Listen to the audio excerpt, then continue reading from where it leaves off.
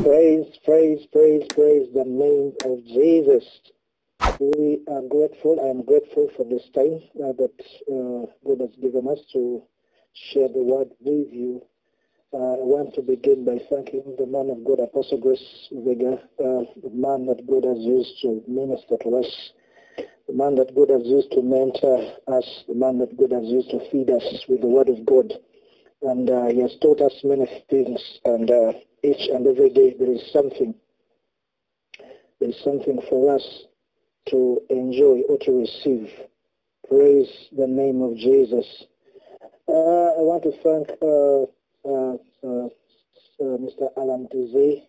Thank you so much for the work that you're doing in the diaspora and the team and the people that are tuned in. We want to thank God for you that you put a time aside, that you put the word of God above everything else, that you make time to attend to the word, to the glory and honor of the name of Jesus. That is beautiful. That is powerful. That is wonderful. It is encouraging that you make time for the word. Praise the name of the Lord. It just reminds me of one of the scriptures. I think is it Proverbs 11, verses around 9 or 19. The Bible talks about, it says that the righteous are delivered through knowledge. The righteous are delivered through knowledge. The righteous are delivered through knowledge. Is that the scripture? Maybe somebody can look it up and help me understand whether that's the scripture that we're talking about. But one thing that I love about this scripture is that place where, that each principle actually has its power. Each principle that is set, that God put forward for us to live with, is that each principle has what it fulfills in our lives. You cannot put, you cannot use the principle prayer and fasting where you need knowledge, where you need to have knowledge. It's one of the key things that you need, because you can pray all that you want. You can fast all that you want. You can give all that you want. You can do all that you want. But if you're doing it out of knowledge, without knowledge, sometimes you waste a lot of time in a place where you're not supposed to waste a lot of time. Otherwise, thank you for tuning in. I'm going to speak that which God has put on my heart as He brings it forward to us, with the glory and honor of the name of Jesus. Okay, let me begin with another prayer in the name of Jesus. Father, thank you for this time that you've given us to listen to you, to receive that which you're pouring out for us. We pray that you quicken us to receive it to the glory and honor of the name of Jesus. We thank you that it is good and wonderful. In the mighty name of Jesus Christ we pray and believe. Praise the name of the Lord. I want to begin somewhere today as we talk about marriage. I know that on this subgroup we are trying to reach to different kinds of categories of people. There are those that are married already. There are those that are looking forward to get married. And therefore I'll be speaking as it comes, and each one of you will get what belongs to you as I speak to the glory and honor of the name of Jesus. To you that is married, you know how to apply it. To you that is not yet married, you know what to do. As we continue, praise the name of the Lord. So today, I want to begin from the book of Matthew, a common scripture that we know very, very well. The book of Matthew, and that is chapter 11, verses 29 to 30. It's just going to give us an introduction of what we're going to say, and it will help us with what we're going to discuss. 11 verses 29 to 30. The New King James Version, the Bible says, take my yoke upon you and learn from me. This was Jesus speaking. It says, take my yoke upon you and learn from me. It says, for I'm gentle and lowly in heart, and you will find rest for your soul. Praise the name of the Lord. We all know that, Jesus is that example, is that person that has showed us how to live in many ways, in many things, and he has taught things, and is our Lord and Savior, and we see that he taught many things through his life, the things that we need to look forward to, the things that we need to emulate or imitate as we continue with our lives. So he says, take my yoke upon you and learn from me. I want to emphasize that part where the Bible says, learn from me, for I'm gentle and bold in heart, and you will find rest. Now, the other line I want to emphasize is the place of finding rest for your soul. Praise the name of the Lord. You know, sometimes I tell people that it is pride to want to do, you know, differently from what actually was instructed, the way that God put forward this wisdom to us. But sometimes some people want to do things their own way, that is above or beyond or in another way, or which is not directly referring to the scripture, or, you know, through what the scripture says. And at the end of the day, you find that the results or the consequences are not the same. You know, this is a place where the Bible is talking about rest for our souls, you know. I know that throughout life, many people look for that place where they will find rest. Of course, we can talk about the area of salvation, but, you know, when you get born again, there's that, you know, rest in your soul. But it sometimes doesn't stop there, because as we progress into our Christian walk, if you find yourself in a place that there are things that you don't know, still you find a place where you don't have rest. And you find people getting married or getting into marriage, and they are not rested. They are in their marriage, but they are not rested. They want to find that right partner, but they're not rested. They're in a relationship, but they are not rested. Praise the name of the Lord. Sometimes because we are not learning from Jesus Christ.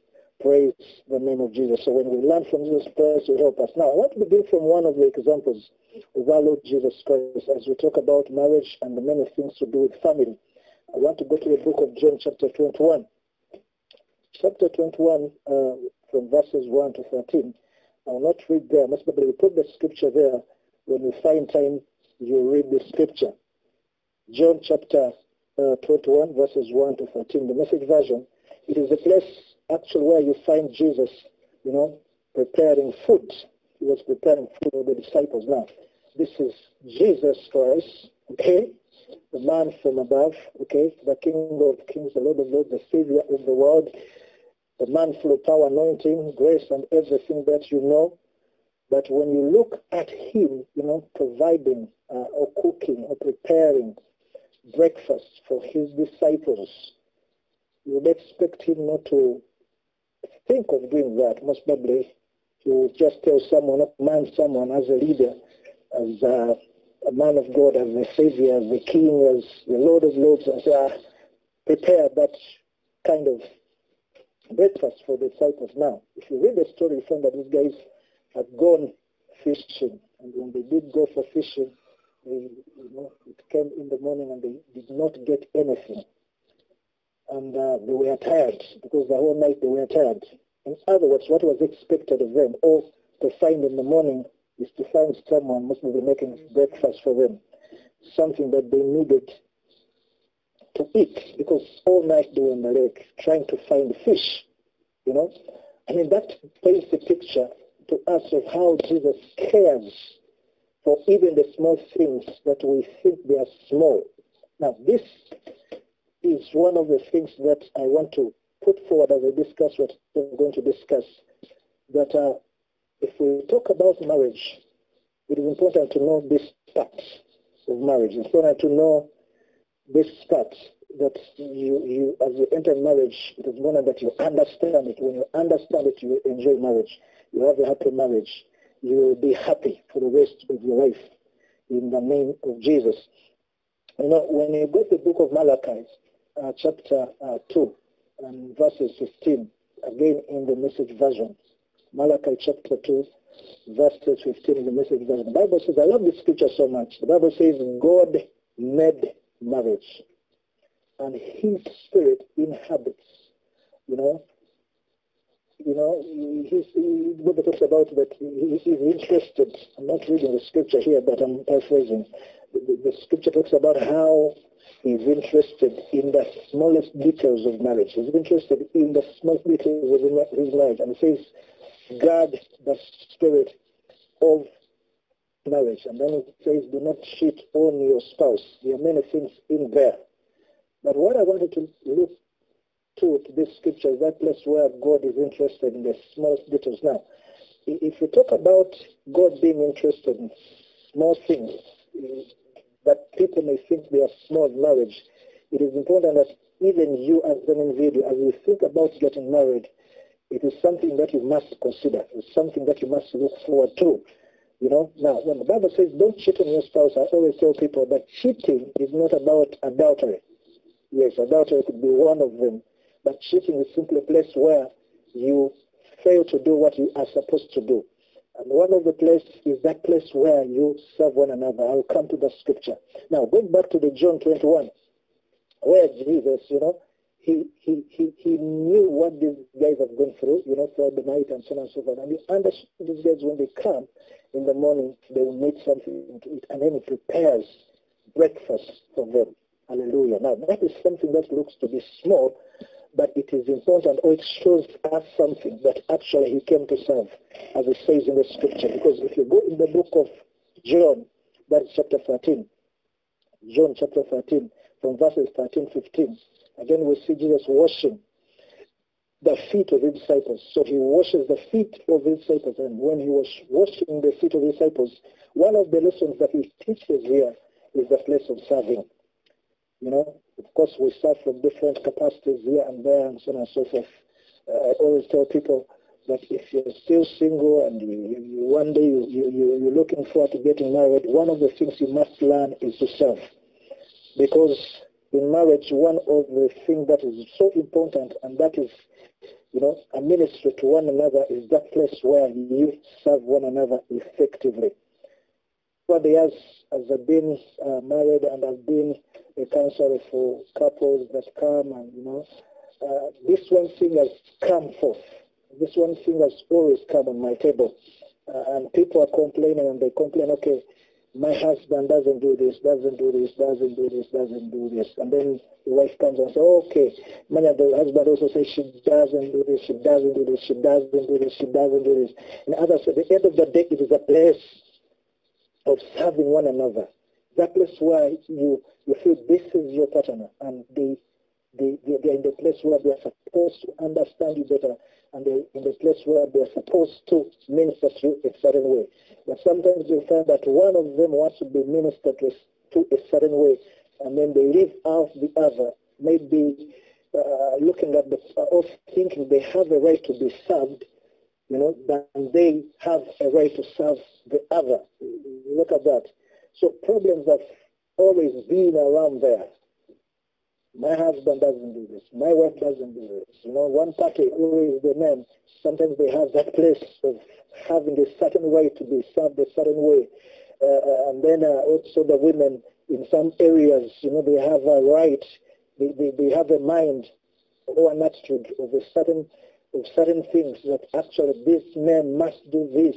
And if they don't do this, you know, I cannot be happy. If they don't do this, I'll not do this. If they don't do this, you know, I'll not do this. If they don't do this, I'll not do this. So marriage becomes a place of, okay, when they do this, then I'll do this. You know, you understand? No, this is my right, that is my right. This is my right, that's my right. And at the end of the day, that is where things are. And then you find people that have not found this, and you find people in a place where they have not enjoyed their marriages because of one thing. They have not understood the place of serving one another. Now, as I talk about how Jesus, you know, washed the feet of the disciples, to the place and the point that he was teaching one of the greatest principles, you know, of his life, and the thing that he came to teach the world. And he told them, if you want to be the greatest, serve one another. If you want to be the greatest, serve one another. No, to begin with, if you're a single person and you ever think that one day you're going to get married, learn to serve. Serve people. You know, every opportunity that you have to serve somebody, serve them. You know, I love the place of the reward that comes with serving. You know, because Jesus served, because he served a certain way. You know, he left all the glory from heaven and he came on earth. And because he came on earth, he chose to put on flesh. And when he put on flesh, it was the flesh where he had to die for man, to take the sins of men, you know, to take away the sickness of men, to take away all the things that were against humanity. You know, he sacrificed himself for man. for human beings, for us. Praise the name of the Lord. It's a place where he served. And in Philippians, the Bible says God gave him a name above all other names. You see that? That he gave him a name above all other names. Look at that girl.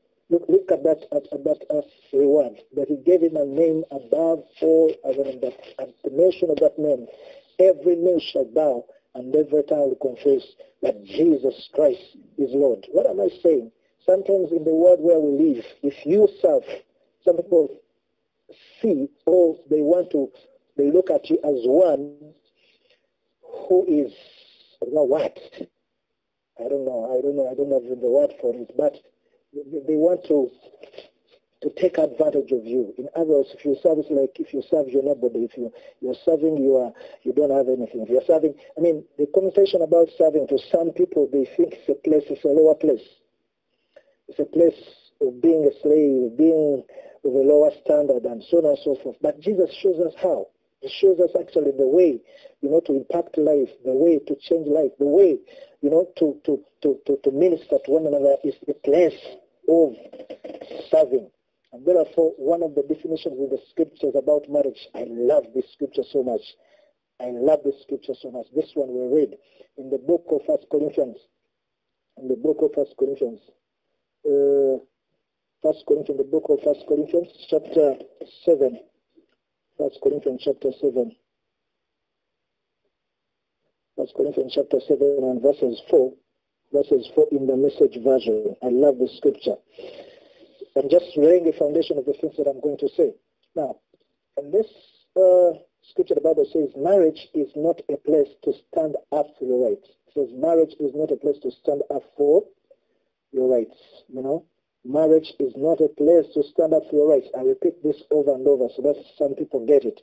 The Bible says marriage is a decision. It's a decision to serve the other. It's a decision to serve the other, whether in bed or out of bed, whether in bed or out of bed. Praise the name of the Lord. If you read it in the New King James Version, the Bible is talking about, it says, the wife does not have authority over her own body. The wife does not have authority over her own body, but the husband does. And likewise, the husband does not have authority over her own body, but the wife does. Now, when the Bible talks about you having no authority over your body, it's talking about that place where when you get married, you give out all rights to your body. I tell people that body from the day you say I do doesn't belong to you anymore. And now, of course, in the primary interpretation of this scripture, they were talking about Holy Communion. Okay, if you understand our language, that is Holy Communion, because I don't know the people that are listening in. But if you understand that language, we're not talking about only Holy Communion, because it is the primary interpretation of the scripture. But it is not limited to that, because on your body, there are hands. On your body, you have legs. On your body, you have eyes, you have ears. Praise the name of the Lord. In other words, if your body belongs to your wife, your man of God, husband, it means that your wife has the right to ask you to help her into anything.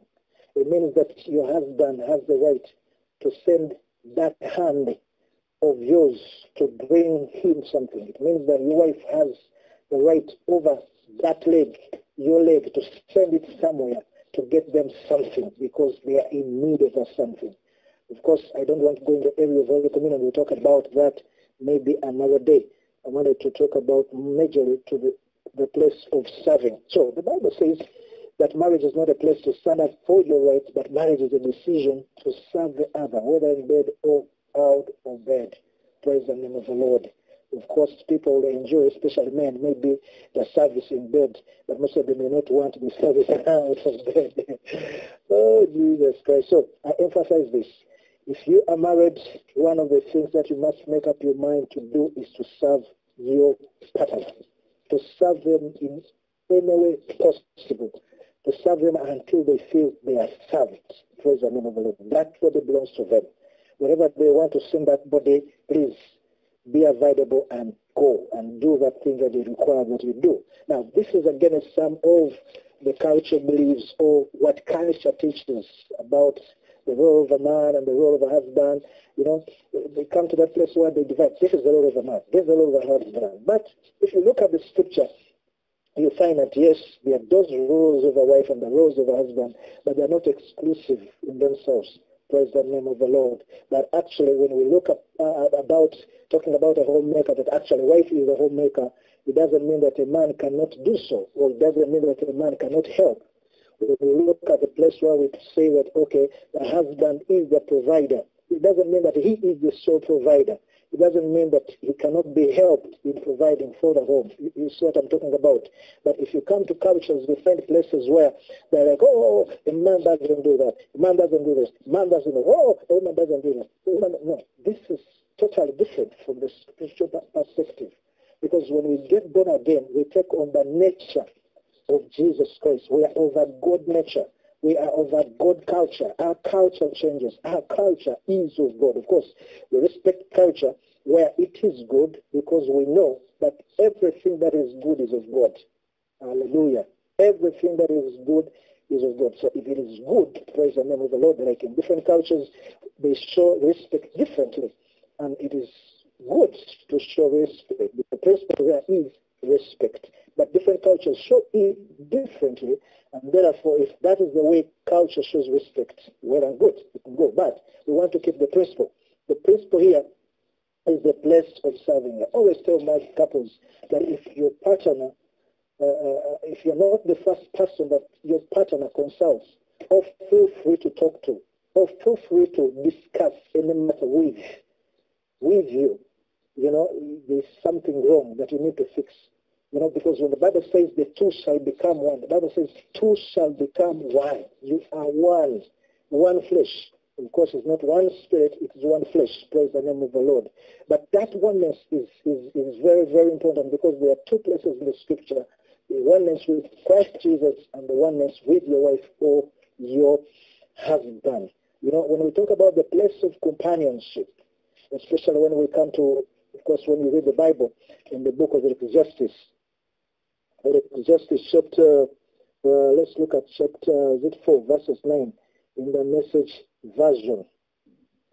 Verses 9 in the Message version. The Bible says, we read 9, most probably to 12. The Bible says, it is better to have a partner than go it alone. It's better to have a partner than go it alone. You know, you don't fight this. You can't go against this. God in his wisdom, you know, he knew that's better. It's better. He says it's better to have a partner than to go it alone. The Bible says, share the work. Praise God. Share what? The work. It says, share the what? Share the wealth. Share the what? Share the wealth. And it says, and if one falls down, okay, that's powerful, the other helps. But if there is no one to help, tough. Things are tough. It says, two in a bed warm each other. Alone, you shiver all night. By yourself, you are unprotected. With a friend, you can face the worst. Hallelujah. Can you round up a third and a three-stranded rope? It is easily snapped. Praise the name of Jesus. Now, look at this place. It's talking about a place of a companion. It's talking about that place where your partner is. It is that person, is that friend of yours, that if there is anything you need, if anything that you think about, if anything that you want to do, if there is anything that you want to say, they feel comfortable and you are the first person they can say that thing to. You are the first person they can think about. You are the first person that they can feel comfortable to send to help them. Now, this goes deep. Remember I talked about the small details, goes deep into, you know, things around home, but also goes deep into the things, you know, to do with work, to do with career, to do with everything around life. Praise the name of Jesus. So when the Bible says that marriage is a place to serve one another, it is a place to serve one another. It is a decision. It is important to know that this is a decision. The place that Papa calls, that is a level or a stage where a human being is ready to commit. He speaks about a place of, you know, human beings going 3 stages. Firstly, the stage of imitation. and then the stage of discovery, and then the stage of committing, being able to commit. It is bad or it is not right for a person to begin to commit into marriage when they have not actually discovered who they are. If you haven't discovered who you are and what you are called to do, it is not the right time for you to think about marriage, because you go into marriage and you still want to do discoveries. When you go into marriage and you want to be discovered, you will not know what to do at the end of the day. Now, I want to go to another scripture in the book of Hebrews as I speak about this. Hebrews chapter 10, verses 24. Hebrews 10, oh God, I don't know the verse. Okay, Hebrews 10, verses 24. Hebrews 10, 24. We are going to read the Amplified Version. Hebrews 10, 24, the Amplified Version. Now, the Bible says, let us consider and give attentive. Let us consider and give attentive, continuous care to watch over one another. It says, and let us consider and give attentive, give attentive, continuous care to watching over one another.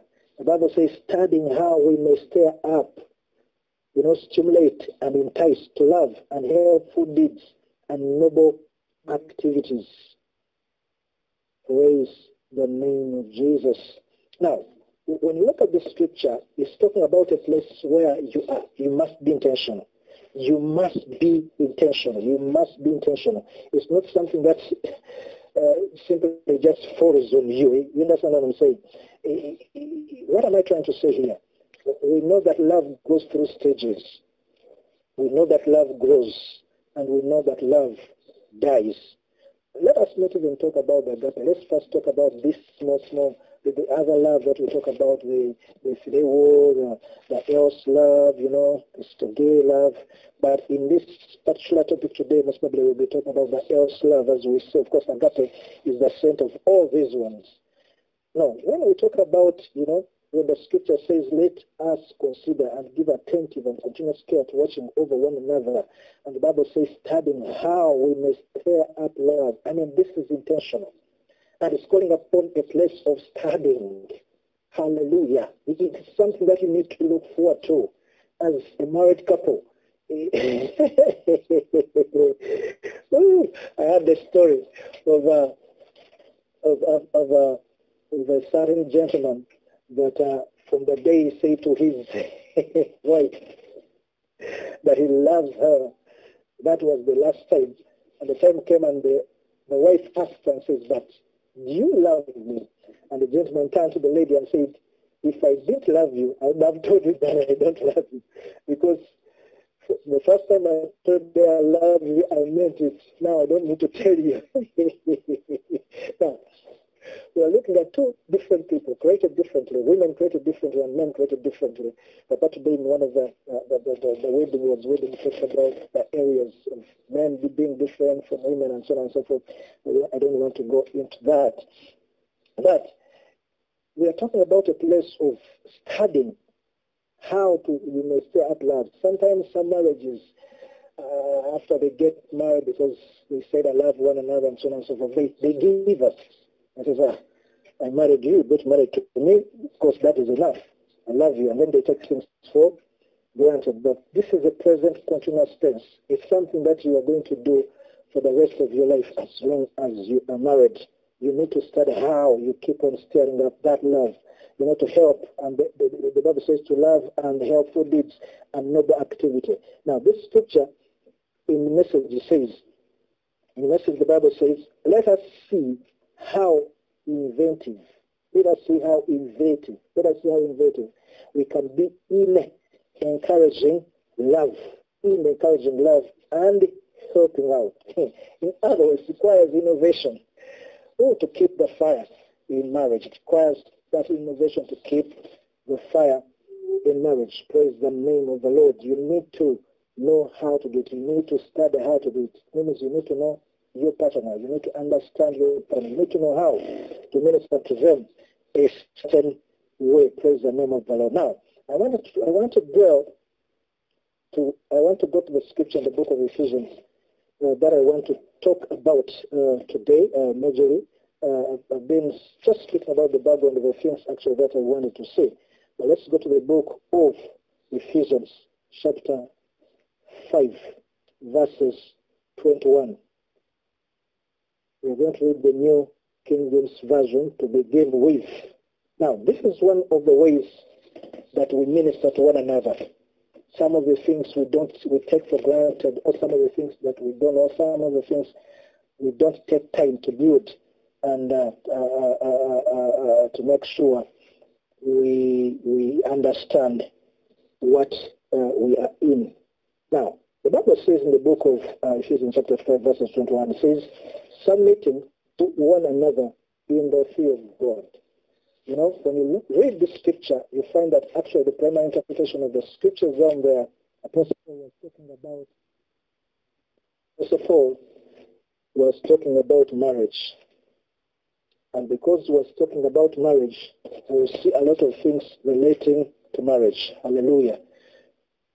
Therefore, let us go in that dimension, of course, but it's not the only dimension that we're going to talk about, or it's not the only place where this scripture is coming from. But we want to take that line because, you know, the context takes that line to begin with. So the Bible says, submitting to one another in the fear of God. Submitting to one another in the fear of God. So I want to talk about submitting, or submitting to one another, or submission in marriage. Praise the name of Jesus. Okay. Many times when we talk about the word submission, some people think, oh, it's what?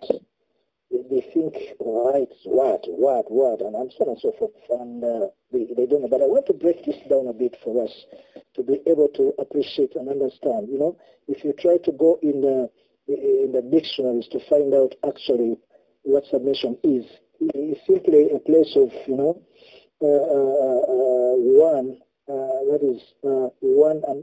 it is a place of reverence to God to begin with, an act of showing respect, normally in sacred context. Okay? But if we go in a simple definition of defining what submission is, it's simply the act of yielding, simply the act of yielding, or giving in, or surrender, or putting into consideration. You know, in the marriage context, that is yielding to the suggestion, reasoning, insight of the other, as long as they are godly. Praise the name of the Lord. That is also important to add on. You know, we are talking about a place of yielding to the suggestions, to the reasonings, to the insight of the other, as long as they are godly. Hallelujah. Now, there are many reasons the scriptures give us why we shall submit to one another. Now, the scripture says, husband, submit to your wife, wife, submit to your husband. Majorly, some people jump to verses 22 where they say, wife, submit to your own husband as unto the Lord, and they leave out the place where men are supposed to submit to your wives. You know, what reason does scripture actually give? You know, why we should submit to one another? One is that we are joint heirs of the grace of God. In the book of 1 Peter chapter 3, you know, verses 7, the Bible talks about joint heirship. Because your joint heirship, it is important to understand that it is very key to submit to one another, you know, to yield the suggestion, the reasoning, the insight of the other, as long as they are good enough. Somebody asked me, how do I know that the insight, the reasoning, the suggestions of my partner are godly, so that I come to that place of being able to submit? Simple. James chapter 3, before I come back to Ephesians, James 3 verses 17 says something. James chapter 3 and verse 17, this is what the Bible says. The Bible says, but the wisdom that is from above is firstly pure. You know, if your friend, your partner, they are speaking something that is pure, you know, and then peaceable, and then gentle, and willing to yield, okay, full of mercy and of good fruit, without partiality and without hypocrisy. You know, this is one of the scriptures that can help you to know what is from above, what is of God, what is of God. when you look at what suggestions, the reason, the insight your partner is putting on the table, it doesn't matter whether they favor you or they don't favor you. As long as they pass this test, it is important that as a man of God, a woman of God, you listen very carefully. Why? You are joint heirs with the grace of life, because God does not look at you as two, but looks at you as one. And because he looks at you as one, he can speak to any of you anytime concerning your future. It means you are doing life together. When you get married, life does not remain the same. Many things coming. The place of giving accountability to your partner, the place of being transparent to your partner, the place of caring for one another, serving one another, all these things comes in. Now, when the Bible says when the Bible talks about a place of being able to submit to one another, to the insight, the suggestion, the insight of the other, because you are doing life together. From the day you say, I do, life is not the same. Your partner is part of your story. Your success is her success. Your failure is her failure. She's part of that journey. And because she's part of that journey, and she's the daughter of God, remember, before she's united to you, praise the name of the Lord, she's united to the Lord. She's the daughter of the Most High God. Before that man is united to the flesh, is united with God. God speaks to him and speaks to her anytime, concerning her life and many other things, the assignments that God gives us as we serve him, as we accept him as our Lord and Savior. He did just create us, but he created us for reasons, for a lot of things. And in there is the place where God speaks to us. So now that you are two, one of the reasons why marriage is a place of serving God better. Two is the place of serving one another. Hallelujah. That's what we're talking about. But the first one, the place of serving God better.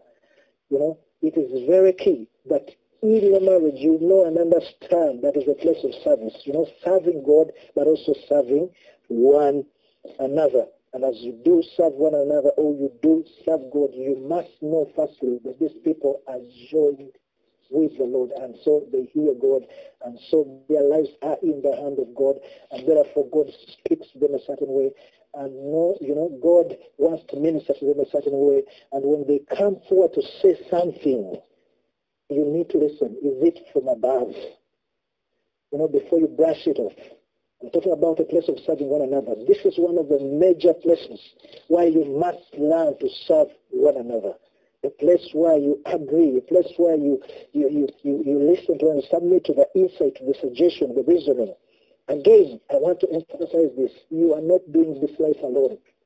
She's part of that story. You are part of that story. Her success is your success. Her failure is your failure. Your inheritance is tied together. Praise the name of Jesus. And because of that, we can look at many examples through the scriptures where God, sometimes I may not speak about the place of men. We know all throughout the scripture, God speaking to men, different areas and different things of life. I want to speak major now to areas and places, most likely to help some people where God actually spoke very important information to actually women, things that were shaping destinies. Hallelujah. Let us begin from the book of Genesis. Let us look at Sarah in Genesis chapter 21. In Genesis chapter 21, when we look at verses 1 to 12, we are going to read the Amplified Version. There is something that is very interesting here. Genesis chapter 21. We said verses 1 to 12 Amplified. This is what the Bible says. The Bible says, and the Lord visited Sarah as he had said, and the Lord did for her he had promised. For Sarah became pregnant and bore Abraham a son in his old age. At the same time, God had told him, Abraham named his son, whom Sarah bore to him Isaac, and said laughter, and bracket laughter. And Abraham circumcised his son Isaac when he was 8 days old, as God had commanded him. Abraham was a 100 years old when Isaac was born. And Sarah said, God has made me to laugh. All who hear will laugh with me. And she said, who would have said to Abraham that Sarah would nurse children at the breast? For I have borne him a son in his old age. And the child grew and was weaned, and Abraham made a great feast the same day that Isaac was weaned. Now Sarah saw the son of Hagar. This is where the point is. Now Sarah saw the son of Hagar, the Egyptian, whom she had borne to Abraham, mocking Isaac. Praise the name of the Lord. Verse 10. Therefore she said to Abraham, cast out this bondwoman and her son, for the son of this bondwoman shall not be an heir with my son Isaac. And the thing was very grievous, serious, evil in Abraham's sight on account of his son Ishmael. 12. The Bible says, God said to Abraham, do not let it seem grievous and evil to you because of the youth and your bondwoman. In all that Sarah has said to you, do what she asks. For in Isaac shall your posterity be called. Now, this was something very hard for Abraham. Now, Sarah is saying, okay, cast out Ishmael. Now, this is the seed of Abraham, you know, and Sarah is telling her, cast out the woman and the child. It was hard. You know, Abraham could not just do what Sarah was saying. But thank God that Abraham was a man of God. That Abraham listened to God. That Abraham most probably went and inquired to the Lord. When the Bible says that after the thing that she said was very grievous, serious and evil, I don't know what things that Abraham began to think about this woman. You know, he was thinking about the place where Sarah is the one who brought Hagar, and all those kinds of things, and all those kinds of things, and all those kinds of things. And whatever happened, it was a result of Sarah.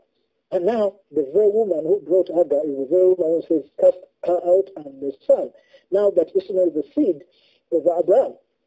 Look at that. It wasn't easy. But one thing that we see in the scripture here to show us how God deals with a marriage couple, that the things that were disturbing Abraham, God actually spoke to Sarah of what should be done. And Sarah spoke to Abraham, and when she spoke to Abraham, it was hard for Abraham, but you know, when Abraham went to God, what can I do, and so on and so forth, he said, just go and do what your wife is saying. Now, listen to that. Listen to that. Now, these are examples of things that I'm trying to show you, what it means to submit to one another, that God can speak to any one of you. But in the place of speaking to any one of you, so that's the place that calls you to submit to one another, to yield to the suggestions, to yield to the insight, you know, to yield to the reasoning of the other. I said as long as they are godly. You know, as long as their suggestions, their thoughts, their insight pass the tests of being godly.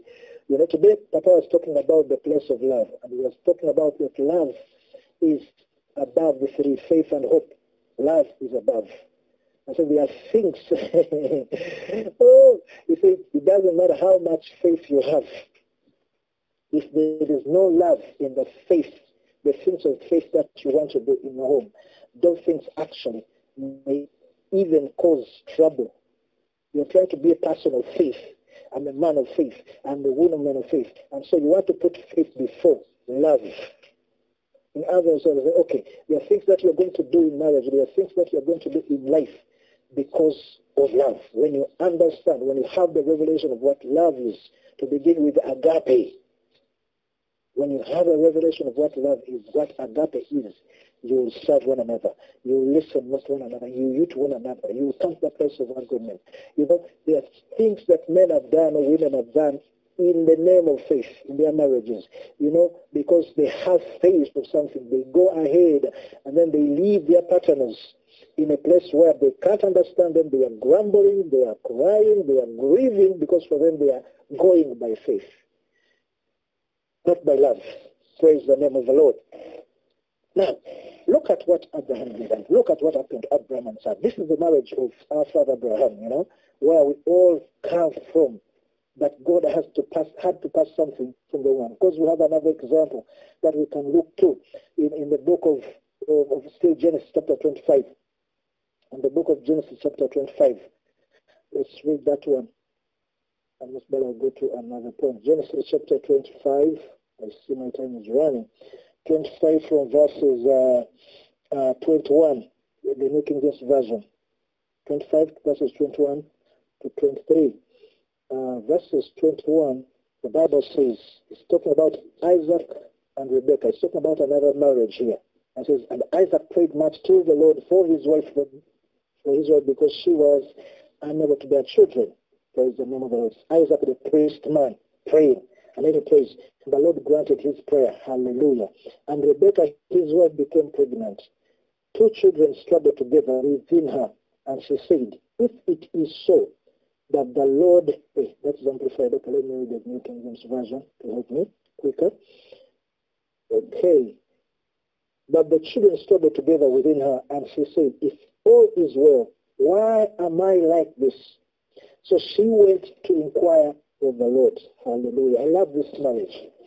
Isaac goes to the Lord and speaks to the Lord about the situation. The wife was being barren, and she conceived. And now also the wife carrying the pregnancy, she begins to experience certain things, the struggle in her belly, and then she goes to inquire from the Lord, That's why she would have gone back to her husband and asked, I don't want to go into that. But she went to the Lord. When we talk about certain priorities in marriage, that place where every one of us have a personal relationship, a personal space, a personal place with God, it is very key and important in marriage or in your life. If you're a single person, you must have a place where you hear God. Sometimes I tell singles that if you didn't hear God about anything in your life, how do you want God to speak to you in the place of getting married? And like, I want God to speak to me, I want to hear God, and then some people come and then they say, I've heard God, but you've never heard God in many other things in your life. You don't know even how He speaks. You've never cultivated that place and relationship. How would you hear God when it comes to your marriage? Praise the name of the Lord. So cultivate that place. So we look at this couple that they actually have this place with God. They cultivated this place with God and helped them a lot. But actually Sarah goes back to God and says, what is happening? Now listen, Isaac prayed for the wife, and the wife who was barren got pregnant. But when the wife goes to ask what is happening, the Lord opens up and begins to talk to Rebekah. 23. The Bible says, and the Lord said to her, 2 nations are in your womb. Look at that precious information. 2 people shall be separate from your womb. 1 people shall be stronger than the other, and the older shall serve the younger. Okay? So when her days were fulfilled for her to give birth, indeed they were twins. We said we are going to reach verses 23. Now, I want us to jump to chapter 27 of Genesis. Chapter 27 of Genesis, so that I can explain. Chapter 27 of Genesis, from verses 1 to 13. This is where the big story is. The Bible says, now it came to pass, when Isaac was old and his eyes were so dim that he could not see, that he called Esau, his older son, and said to him, my son. And he answered him, here I am. Then he said, behold, now I am old. I do not know the day of my death. Now therefore please take your weapons, your quiver, and your bow, and go out to the field and hunt game for me, and make me several food, such as I love, and bring it to me, that I may eat, that my soul may bless you before I die. Now Rebekah was listening when Isaac spoke to Esau, his son. And Esau went to the field to hunt game and to bring it. So Rebekah spoke to Jacob, her son, saying, indeed I heard your father speak to Esau, your brother, saying, bring me game and make some food for me, that I may eat it and bless you in the presence of the Lord before my death. Now, therefore, my son, obey my voice according to what I command you. Go now to the flock and bring me from there 2 choice kids of goats, and I will make some food from them for your father, such as he loves. Then you shall take it to your father, that he may eat it, and that he may bless you before his death. And Jacob said to Rebekah, his mother, look, Esau, my brother, is a hairy man, and I am a small-skinned man. Perhaps my father will feed me, and I shall seem to be a deceiver to him, and I shall bring a curse on myself, and not a blessing. But his mother said to him, let your curse be on me, my son. Only obey my voice, and go get them for me. Now you can read on and read on. But what I wanted to bring out is this. God spoke to Rebekah about the destinies of the children. And I believe that when God spoke to Rebekah about the destinies of the children, that Rebekah spoke to Isaac about it. But Isaac somewhere, he did not listen. He didn't want to listen to what the woman was saying. You know, when she inquired of the Lord what was the struggle in her womb, and then the Lord began to give her information about the destinies of these two sons of hers, you know, who is going to be, you know, the heir and so on and so forth. It came to that place that Jacob remained with the mind of the customs of the Jews, because according to custom, it was that obvious that actually the firstborn must be the heir. You know, must take the first blessing, must take about the blessing. And there was that custom, there was that tradition. And Jacob was bent, you know, to that kind of tradition. Praise the name of the Lord. He was bent to that kind of tradition. And therefore, he wanted to go ahead with it to bless Esau instead of Jacob. Oh, sorry, I'm saying Jacob. That was Isaac, sorry. Isaac was bent. Sorry for mixing the names. Isaac was bent to follow the traditions of, you know, praying for the firstborn and then on so on and so forth. But according to God, there is something else that he was establishing. There's something that there's something that he wanted. There's something that he looked forward to do. And God spoke this information to Rebekah. And now Rebekah has all the boldness at such a time to tell Jacob that if there is a curse, let it land on me. Why? Because she heard from God. Praise the name of the Lord. You know, that place is so beautiful where you hear from God. What am I trying to say? Is the place that your husband or your wife, both of you, you are children of the Most High God. You have a relationship with God. You must cultivate this relationship with God. A place where you both of you listen and hear God.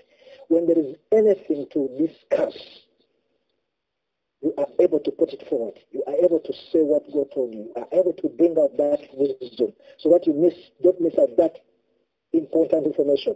Now, if Rebekah was not there, if Rebekah didn't do what she was supposed to do, probably Isaac would have gone ahead with what he wanted to do, and we'll have a different story. I don't know where the story would end.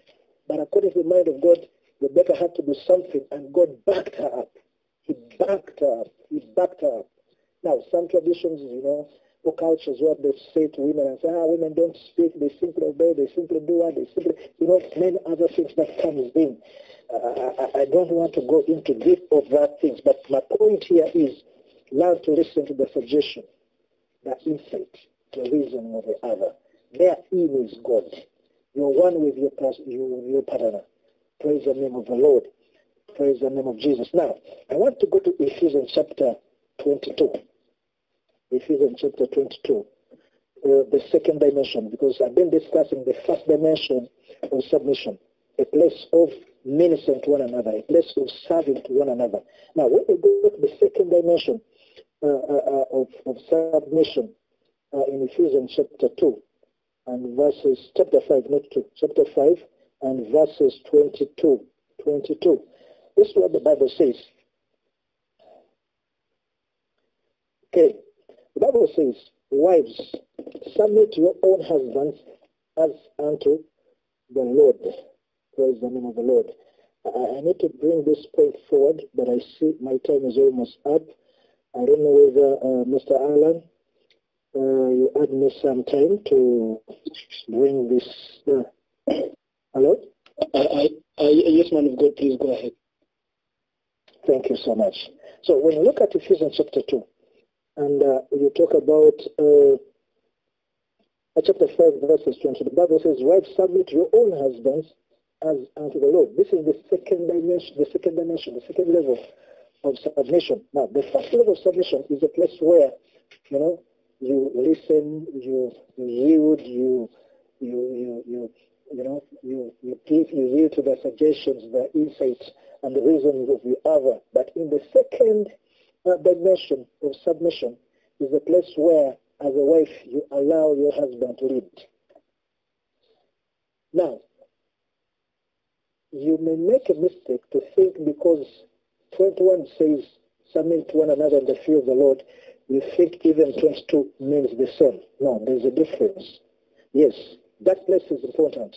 But when it comes to the second dimension of submission is the place where the Bible is simply saying that as a wife, when you bring your suggestion, when you put your insights, or when you put your reasoning at the table, okay, let the man, let your husband as the head. If you have something that you want to bring forward, if you have something that you feel God has spoken to you, if you have something that you've read the scriptures and the right way to go, or there are certain principles that you see that your husband is not doing and you want to speak to them a certain way, you need first of all wisdom to do so. But two, you need to give them that place as the leaders to make the final decision if you have failed to agree, or if they do not listen to you at that particular place. You need to allow them to make the final decision. Now, somebody asked a question, what if they are making the wrong decision? Go to God and pray. If that man knows God, if that man has God, that's why we say, that's why the Bible does not allow us to marry people who are unbelievers. The Bible tells us to marry believers, get married to believers. That's why we always tell people, don't marry an unbeliever, the person who doesn't know God. Praise the name of the Lord. To the place of, it's also not good to go with people who are still young in salvation. And then you commit in the things of marriage. They must have attained a certain level in their relation to Christ Jesus. They must have reached somewhere in the place of obedience and a place of giving reverence to God. Because many things later on require that you're not a novice in the things of the Lord. Praise the name of the Lord. As is the things in marriage. So, wisdom is needed. Wisdom is required. So the place of, okay, what if I see my husband going the wrong direction, going the wrong way, is choosing a wrong thing to do, and it's going to affect all of us. True, it's going to affect all of you. Because every step that you take when you're married, one of you take will affect both of you. I tell people that if your husband wakes up in the morning and refuses to eat and is not fasting, it will trouble you. Why are they not eating if they're not fasting? That alone troubles you, you see.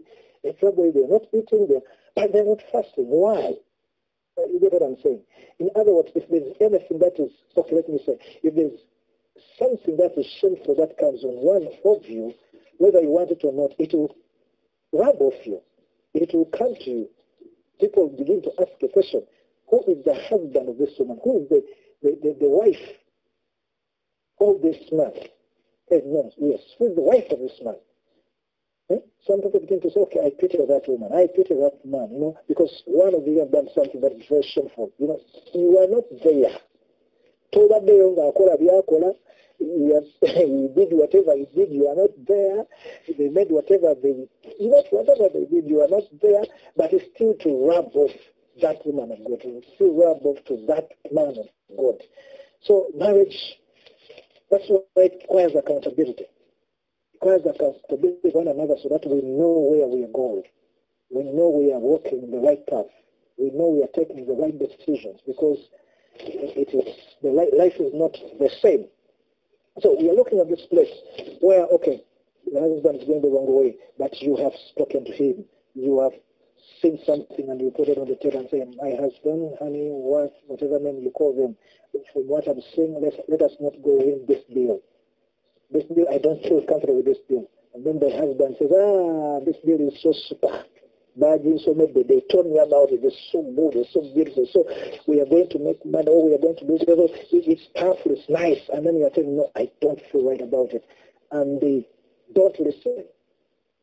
In the second dimension of submission, where you submit to your head, or to your leader, or to those above you. Praise the name of God. What do you do? In such a place, you pray for them. That's why the Bible actually tells us to pray for those that are in authority. So pray for them. Pray for them. You pray for them. You go to God and say, God, you gave me this man. But from what I'm seeing, what he wants to go with, what he wants to do in this particular area of this and that and that and that, I see is going the wrong way. my father, do something. Fix it, speak to him, talk to him. As you've seen the scripture that God was able to speak to the partners of different couples, he can speak to us today. He can speak to your partner today. Take him before God and pray for him. And if he goes wherever he goes and then he makes a mistake, for example, you told him not to do that deal and then he goes ahead and then he knocks, the deal goes bad. When he comes back, don't begin to tell him, oh, you see, I told you, you didn't listen to me. So Miko told me, you didn't listen to me. You better listen to me now. No, when you come to your husband, not to your head, to your leader, like that, he actually, to men, majorly, they have this ego. That ego will simply take them far. They will simply distance themselves from you. But a wise woman or a person who understands the second level dimension, because this works even in our places of work. It works even with men. If you have your boss, if you have the people that are ahead of you, how do you respond to them? If they make a mistake, how do you do it? How do you reach out to them to help them realize and see their problem and bring them to repentance and bring them to that place where they have to correct where they did go wrong? It requires wisdom.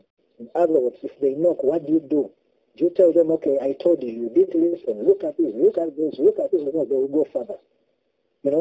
But it's better when you tell them, oh, sorry about that. That went wrong, but let's believe God for another opportunity. Sorry about that.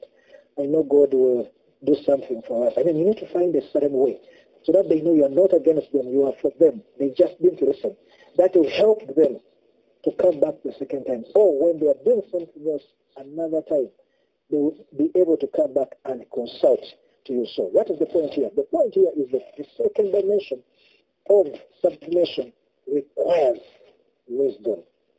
I always tell men, women, I say, okay, yes, of course, women always bring it forward. How do you submit to a man who's not doing this? How do you submit to a man who's not doing this? That's okay, the same. How do you submit to a boss who you see is doing the wrong thing? How do you submit to your boss, to your leader, to your wife, that you know is going the wrong way? How do you do that? It requires wisdom. Praise the name of the Lord. Okay, now let us look at the wisdom that we need to do so. I said, 1, pray to God. And 2, how do you help out? I want us to look at some of the examples in the scriptures that will help us to see this very well. There are 2 examples in the scripture. Number 1, we are going to read the 2, most probably. And we read 2 and I'll see how to end this. When you go to the Bible in the book of 2 Samuel chapter 12, 2 Samuel chapter 12, we're going to begin from verses 1 to 13 in the New King James Version. 2 Samuel chapter 12, verses 1 to 13. Actually, this is a story. It says, Then the Lord sent Nathan to David, and he came to him and said to him, There were 2 men in one city, one rich and the other poor. The rich man had exceedingly many flocks and herds, but the poor man had nothing except one little ewe lamb which he had bought and nudged, and it grew up together with him and with his children. It ate of his own food and drank from his own cup and lay in his bosom, and it was like a daughter to him. Now, before I continue to read, let me explain the background of the scripture.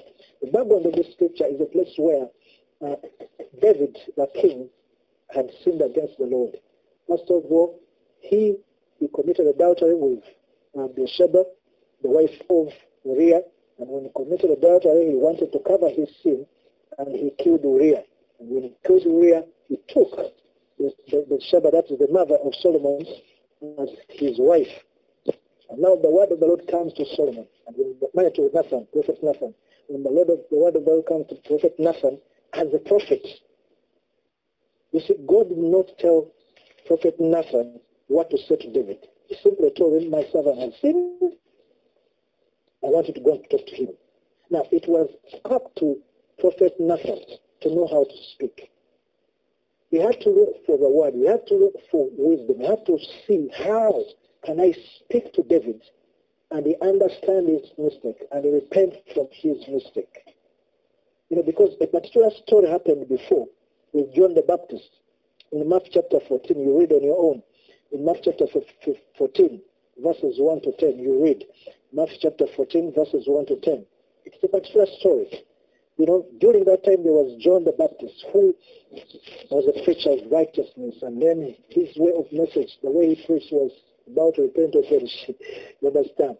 Some of the things he was saying, like, okay, you sons of serpents, who told you to run away from the wrath of God? He preached and people are coming to get born again. Many of them are coming to be baptized. And now he's calling them sons of snakes and serpents, who told you to run away from the... that was the message of John the Baptist. And now, God gives him a message about the king. The king also had committed adultery and some sort, and when he committed adultery, this king, during that time, he takes the message to the king, and he goes with the same tone, with the same language. At the end of the story, actually, John the Baptist's head was cut off. Why? Because he didn't know how to bring forward the message that God had given him. Now, going back to Prophet Nathan, he's a man of God. The man of God, David, had sinned, and, it was over. But as a prophet, he had to find words to use to get the attention of David. At least his head, was also to be cut off. What happens here? Look at verses 4. It says, and a traveler came to the rich man who refused to take from his own flock and from his own herd to prepare one of his wayfaring man who had come to him. But he took the poor man's lamb and prepared it for the man who had come to him. So David's anger was greatly aroused against the man. And he said to Nathan, as the Lord lives, the man who has done this, that is David. Now, when David heard this story, he got angry. He got angry and judged himself. He didn't know actually was judging himself. So David's anger was greatly aroused against the man, and he said to Nathan, as the Lord lives, the man who has done this shall surely die. Praise the name of the Lord. And says, and he shall restore fourfold for the lamb, because he did this thing, and because he had no pity. Then Nathan said to David, you are the man. Thus says the Lord God of Israel, I anointed you king over Israel, and I delivered you from the hand of Saul. I gave you your master's house and your master's wives into your keeping, and gave you the house of Israel and Judah. And if that had been too little, I also would have given you much more. Why have you despised the commandment of the Lord to do evil in his sight? You have killed Uriah and the Hittite with a sword. You have taken... Now, I want to go to the last verse. Okay, let me touch to verses 11. It says, thus says the Lord, behold, I'll rise up at verse, against you from your own house. Let me go to verse 12. For you did it secretly, but I'll do this thing before Israel, before the sun. So David, 13. So David said to Nathan, I have sinned against the Lord. And Nathan said to David, the Lord also has put away your sin. You shall not die. What am I trying to talk about? I'm trying to bring out a story where there is this servant of God, Prophet Nathan. He has a message to bring to his leader, the king, David. It's about the mistake that David has done. It's about a sin that David has committed. But how do you speak to your king and bring him to a place of repentance? Praise the name of the Lord. Now, because of wisdom, Nathan was able to bring David to that place of repentance. I want to give you another one powerful example. And in the book of 1 Samuel chapter 25, to show you the wisdom that it requires in the second dimension of submission. How do you submit to your friend? Now, if you talk about the context of marriage, how do you do this submission? Okay? When it comes to the second dimension of submission. Because the first one we read, we've seen what it is, and we're looking at the second. First, did I say first? Yes. 1 Samuel 25. 1 Samuel 25. I want us to begin from verses 1 again. Okay, we're looking at this verse. The Bible says, okay, let me first give you also the story. The story behind this is about a man called Nabal and a wife that was called Abigail, and David, by this time, who was, in brackets, a rebel, who had run away from Saul, and was, was hiding in the up countries or in the places where Saul would not find him. And as he did so, the Bible tells us that actually Nabal was very rich, and because he was very rich, he had a lot of animals, and according to the way people used to do this kind of business, it was that they could be in one place and pasture or food for the animals is over. So what they could do, because by that time they had settled down, they had built houses, and they were living in houses, they couldn't move away and go somewhere else, but they could send the shepherds to go to other lands or places where there is food for the animals. And sometimes they could stay there for a year or month. And as they stay there for years or months, some of the shepherds didn't come back home because they were attacked by robbers or they were attacked by wild animals. Some of them died and so on and so forth. And so it happened that every now and then, if the shepherds you sent to go and take care of animals, they come back safely, you make a party for them. You slaughter animals for them, and they eat meat and they celebrate because they came back safe with the animals. That's where this story is coming from. And I want you to look at the story. So the Bible says, then Samuel died, and the Israelites gathered together and lamented for him and buried him at his home in Ramah. And David arose and went down to the wilderness of Paran. So David was in the wilderness of Paran. Now there was a man in Moab whose business was in Carmel, and the man was very rich. The Bible says he was very rich. He had 3,000 sheep and 1,000 goats, and he was sharing his sheep in Carmel. And the name of the man was Nabal, and the name of his wife was Abigail, and she was a woman of good understanding and beautiful. I want you to take note of that. The Bible gives you what comes first. The Bible is talking about good understanding before beautiful appearance. Good understanding, wisdom. We're talking about wisdom. And then different appearance. But the man was harsh. That was Nabal, and evil in his doings. Now, there's a woman with understanding, different appearance, is married. Wow. He's married to a man who's harsh and evil in his doings. And he was of the house of Carmel. Verses 4. When David heard in the wilderness that Nabal was sharing his sheep, David sent 10 young men, and David said to the young men, go up to Carmel, go to Nabal, and greet him and greet him in my name. And thus you shall say to him who lives in prosperity, peace be to you, peace to your house, and peace to all that you have. Now I have heard that you are doing the stuff of celebrating. Your shepherds were with us, and we did not hurt them.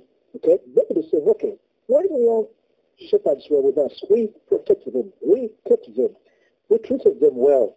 We are not like the rebels, what rebels do to such, kind of business. We did do that.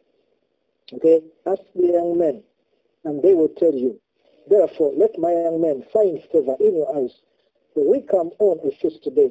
Please give whatever comes to your hand, to your servant, and to your son, David. He even made himself a son. He said, I'm your son. I'm your son. So when David's young men came, they spoke to Nabal according to all these words in the name of David and waited. Then Nabal answered David's servant and said, who is David? And who is the son of Jesse?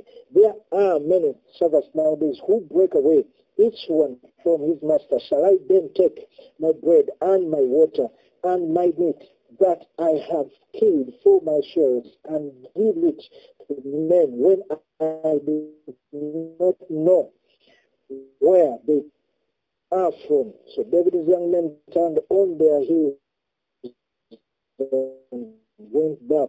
And they come and told him all the words. Then David said to his men, every man greed on your sword. So every man greeded on his sword, and David also greeded on his sword. And about 400 men went with David, and 200 stayed with the settlers. Now, one of the young men told Abigail. It means that when the messengers from David came to tell Nabal, Abigail didn't know about it. She was doing her business the other side, and Nabal sent message back to David. Okay, verse 14 says, the Bible says, now one of the young men told Abigail, Nabal's wife, saying, look, David sent messenger from the wilderness to greet our master, and he revered him. But the men were very good to us, and we were not hurt, nor did we miss anything as long as we accompanied them. When we were in the fields, they were a woe to us both by night and by day, all the time. We were with them, keeping the sheep. Now therefore know and consider what you will do, for harm is determined against our master and against all his household. For he is such a scoundrel that one cannot speak to him. I'm giving an example of a certain man here who's very funny, but he has a wife who's wise, you see.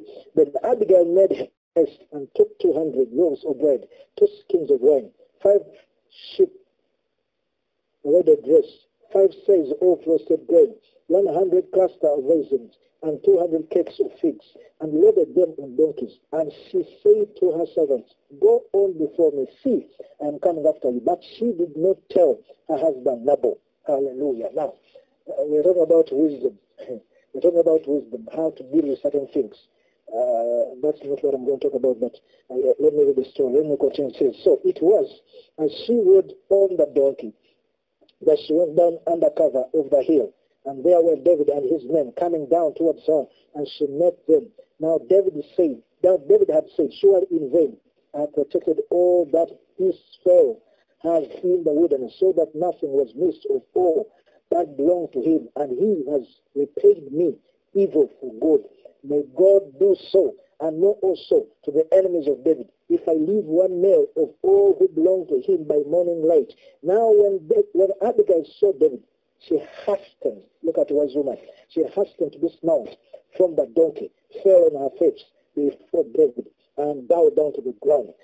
So she fell at their feet and said, on me, my Lord, on me, let this iniquity be, and please, let your maidservant speak in your ears. Now look at the wisdom that this woman is using to speak. We're talking about the second level of the second dimension of submission, the wisdom it requires, especially in places where you see your suggestions, your insights, your reason has not been listened to, yet you had God. Of course, we saw something that Rebecca did because he had God. You know, he did something. He made sure that he continues with the program as the Lord, as God spoke to him. Now, we are also seeing something else. We are seeing another wisdom here. We are also seeing, we saw wisdom with David and Nathan. Now, we are seeing wisdom here with a wife dealing with a man who didn't know what to do. Hallelujah. What happens here? So it fell on her face before David and bowed down to the ground. So she fell to his feet. Verses 24. So she fell at his feet and said, on me, my Lord, on me, let this iniquity be, and please let your maidservant speak in your ears and hear the words of your maidservant. Please let not my Lord regard this scoundrel, Nabal, for as his name is, so is he. Nabal is his name, and folly is with him. But I, your maidservant, did not see the young men of my Lord whom you sent. Truth she did see. Now therefore, my Lord, as the Lord lives, and as your soul lives, since the Lord has held you back from coming to bloodshed, and from avenging yourself with your own hand, I want people to see this. I want to see the wisdom here. What wisdom this woman is using.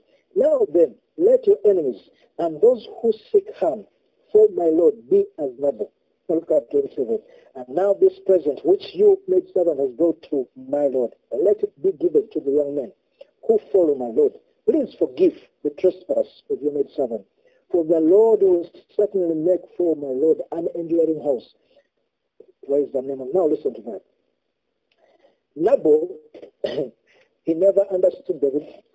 Of course, he knew about how David was anointed and how God used David. Of course, he knew about it because over Jerusalem, they knew he killed Goliath, they knew, and women used to sing about how he killed 10,000 and Saul killed 1,000, you know, those kinds of things.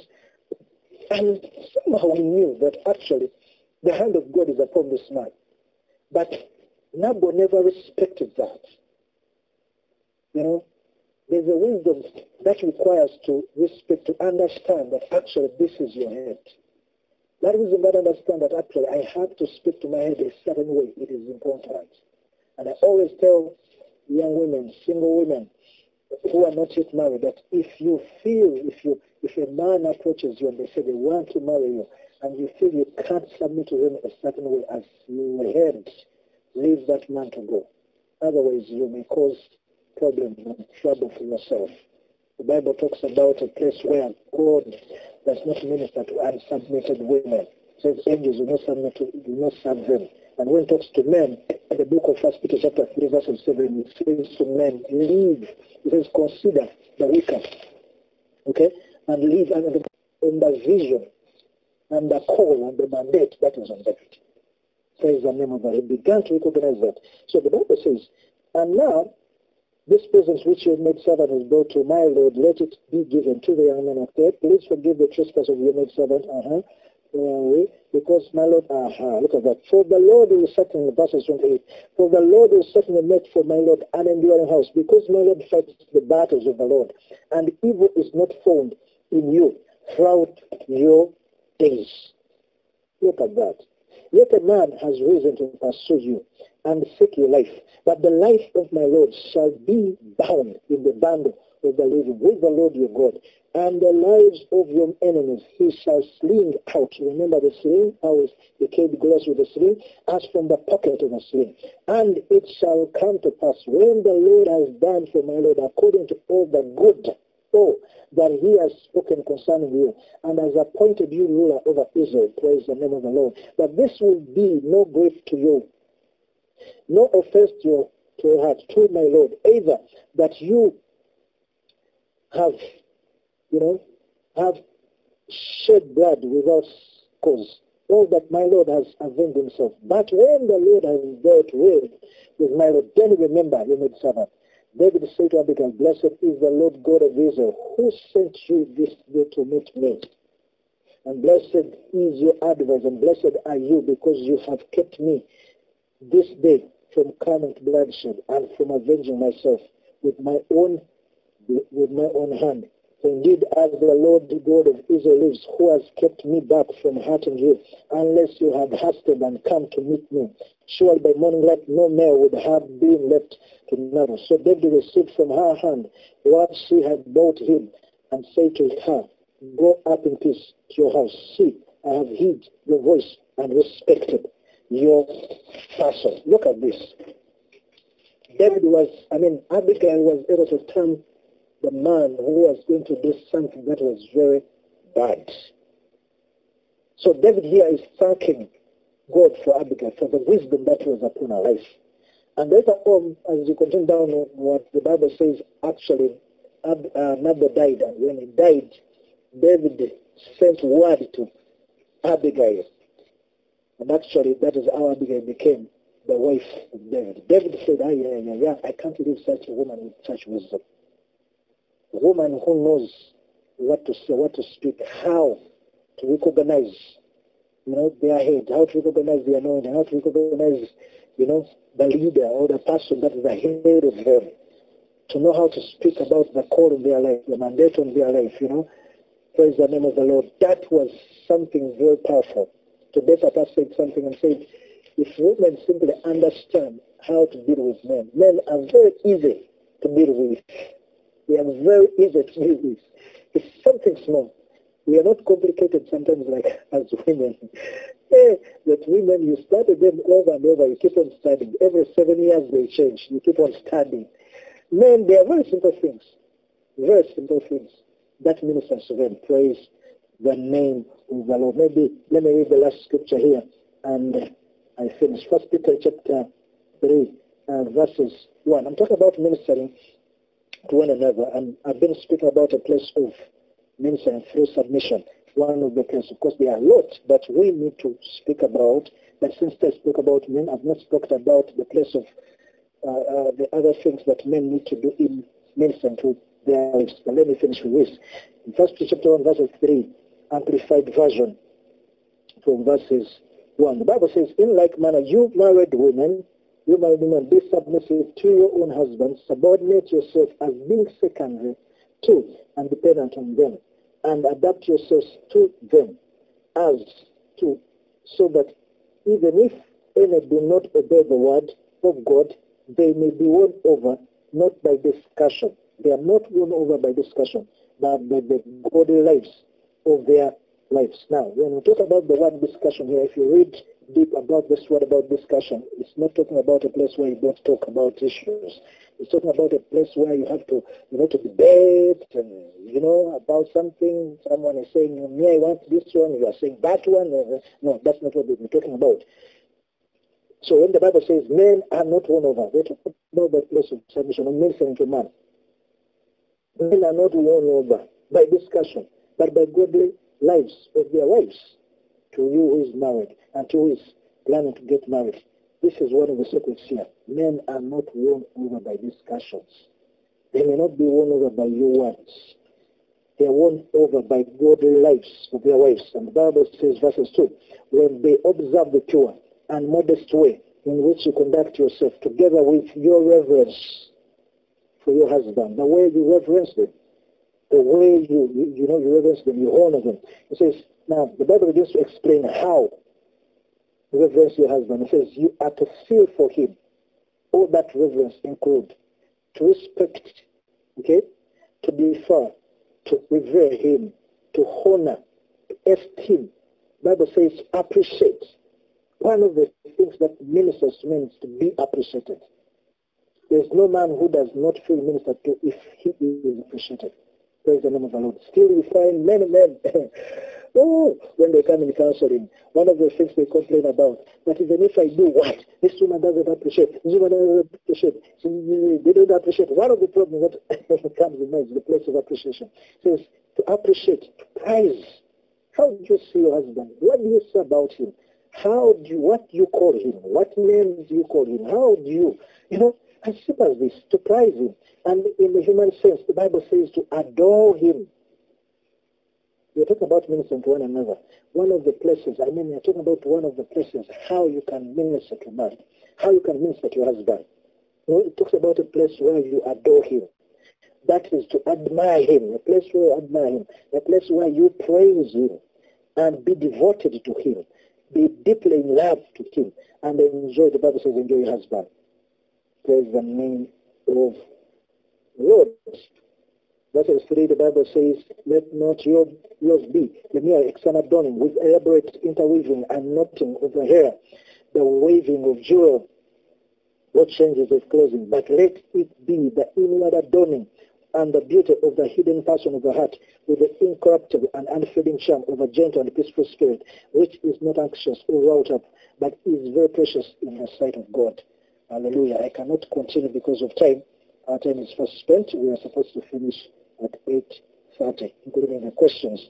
What I wanted to bring out today, of course, there is a lot in Ephesians. We're not going to verse 23. I've not explained the place where the Bible says, submit your husband as unto the Lord, because that is the responsibility.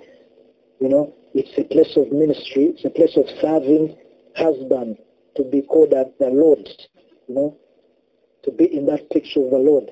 And then how do you submit to the Lord who has weakness? Because the Lord Jesus Christ does not have weakness. But how do you submit to the Lord who has weakness? You understand? That's another place. Then when you come to the husband as the Lord, what is expected of you? When the scripture says, love your wife exactly as Christ loved the church. Now, I've not handled that because of time. But if we get another day, Mr. Lubega will handle that area also, as the good allows us to do this. Mr. Alan Tuesday, time is not on our side. So, I beg to stop here today and maybe answer a few questions. Yes, man of God, Pastor Samina, we are so happy and honored to have you online. So many things have come up, and you've tackled so many questions and so many things and topics in marriage.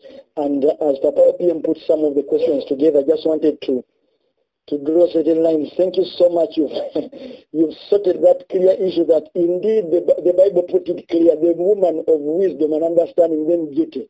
It gives a guideline to us men on what to look out as we look out for women to marry. But also you put it clear that how will God talk to you about marriage if you've not cultivated that position where you hear God on other things? Because sometimes the women tell us, but the man had, and you ask him, but did you hear for yourself also? So how will God talk to you about marriage if actually you don't cultivate that position? Man of God, Pastor Sam, as PM put the questions together, I wanted to draw certain things to you. One, if you can just stay around 4-5 minutes to talk about finance. This has been an issue coming up. How do these people submit their finances together? When people this money is for men, this money is for women. How do they reconcile? Because we are coming from different backgrounds, so that is one of the issues. So also the other issue is that I think this has been affecting men so much, where men should I say are intimidated by the successfulness of women. And sometimes the women are moving faster, maybe they're doing better in certain areas, and actually some men don't support their careers or don't support their success, and marriages are pushed to a certain level. How would you advise men or women either way to handle this success on either side? But also, man of God, there's been also this issue of dating. I've met some guys in church. We are tired of dating church guys. When they go for dating, they don't speak about scriptures. They don't buy flowers. They want to bring these mysteries. It's time for Valentine. We want to see some of the flowers. So we are ending up dating men out of church. Yet, my child, they know that it's supposed to be born again people, and that has been so much of a controversy. And lastly, the other issue that came up, man of God, was, I know it's not the time to talk about Holy Communion, but briefly, the context has been boys, and some people are spiritualizing the Holy Communion part. They are not attending to it to the expectation they expected to attend to it. So I wanted to draw those 4 aspects as Papa Opium organizes his questions. So one is finances, how the finances are handled, the success of each other, the dating part, and maybe the Holy Communion part. Over to you, sir. Can you repeat finances? Yes, finances. The dating. Why are the church people being, success of the wife or the other couple, and they're failing to handle that success or supporting their women in their career and their endeavors? Holy Communion, and then, those 4 issues. Yes, sir. Okay, finances again with. Now, the Bible in Ephesians chapter 5, verses 24, the Bible says, as the church is subject to Christ, so let wives also be subject in everything to their husbands. The Bible says subject in everything. Now, everything does not have a Greek deeper meaning. It's simple English here. Everything is everything. Praise the name of the Lord. It is everything to their husband. Be subject in everything to their husband. But also to begin with is the place of the understanding of the two shall become one. If you don't understand the revelation of two shall become one, finances become a problem. But they cannot become a problem if you know that actually you are one. It means you have one vision to build, you have one family to build. Okay, if you have one family to build and one vision to build, it's the place of a helper suitable in Genesis. Look at what happened. God gave man a mandate. He gave him an assignment. He told him what to do. He put him in the garden and said, tend the garden. He first gave him a job to do. And when he gave him a job and a mandate of a vision to do, then he says a woman needs a help, a man needs a helper to help him. Praise the name of the Lord. So it doesn't matter how much money as a wife you make, you must understand they are in that place of a helper suitable. The Bible didn't say that your being a helper suitable, you are limited to the areas of bed, Holy Communion. It didn't say that, okay, she's a helper suitable as far as Holy Communion is concerned. No, she's a helper, you're a helper suitable in everything. Praise the name of God. I tell women, we should feel so proud that in everything you are able to help your husband. You feel that actually you are fulfilling the understanding of the place of being a helper suitable. You should not feel cheated that actually you're contributing to the well-being of that home. Okay, you are contributing to this, you are contributing to that, you are contributing to this, and that, and that, and that. You should not feel cheated. Because what is the ministry of a helper suitable? Of course, it's different where the man doesn't care at all. If a man doesn't care at all, and it's like, so long as my wife brings in, I don't care at all. That is different. But if a husband is doing their best to see to it that actually you build that vision, you have that family, you have that life to run, not any other. If you don't want to bring your finances or submit your finances, what are you building with that money? What other life do you have except this one?